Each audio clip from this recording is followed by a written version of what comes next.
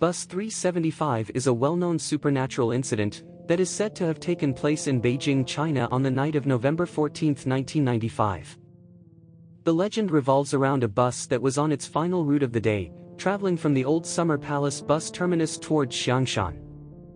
The Old Summer Palace was once the official residence of the emperors of the Qing dynasty prior to its destruction by British soldiers during the Second Opium War in 1860. The crews on board were a driver and a female conductor.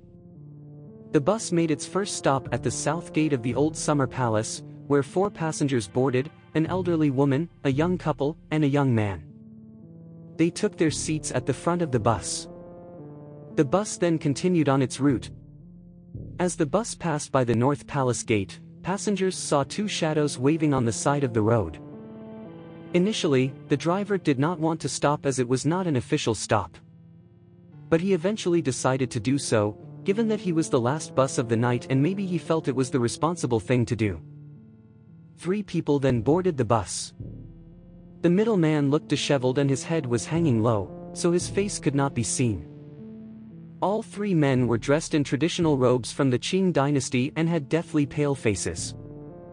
They walked quietly to the back of the bus.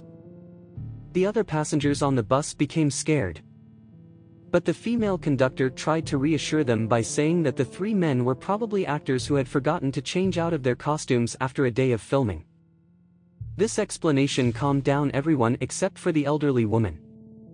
The elderly woman kept turning around and staring at the 3 strangers who were seated at the back of the bus. After a few stops, the young couple got off the bus. At this point, the elderly woman suddenly accused the young man sitting in front of her of stealing her purse. The young man, who had not taken the purse, tried to reason with the woman. But she insisted they should get off at the next stop and go to the police station to settle the dispute. The young man, although frustrated and puzzled, complied.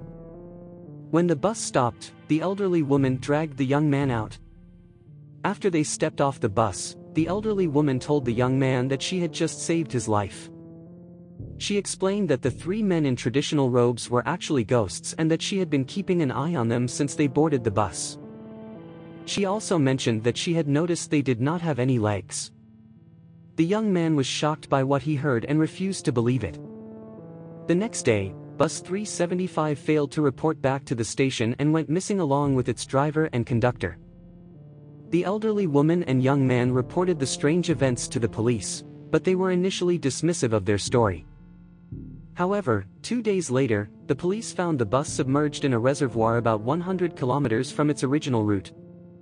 Inside the bus, the badly decomposed bodies of the driver, the conductor, and an unidentified man were discovered. To this day, the mystery surrounding Bus 375 and what happened to it on the night of November 14, 1995, remains unsolved. Despite this, the story of Bus 375 has become one of Beijing's most iconic urban legends. If you like this kind of videos, don't forget to subscribe to my channel.